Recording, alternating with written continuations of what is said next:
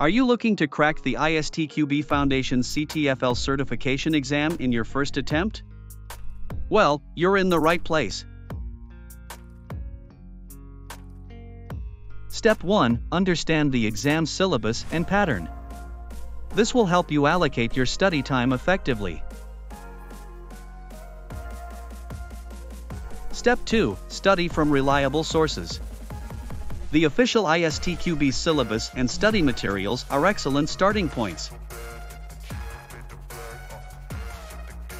Step 3. Practice with sample papers and mock tests. This will familiarize you with the exam format and gauge your preparedness. Step 4. Create a study plan.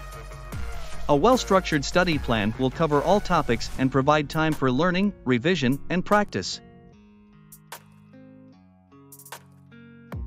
Step 5. Review and revise regularly.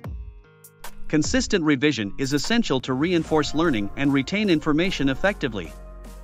By following these tips, you can approach the ISTQB CTFL exam with confidence and increase your chances of passing it on your first attempt.